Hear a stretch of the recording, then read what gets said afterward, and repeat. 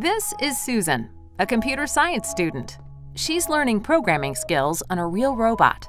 And this is Eve, a safe, capable, and affordable humanoid robot. We don't know all the places Eve will work in the future.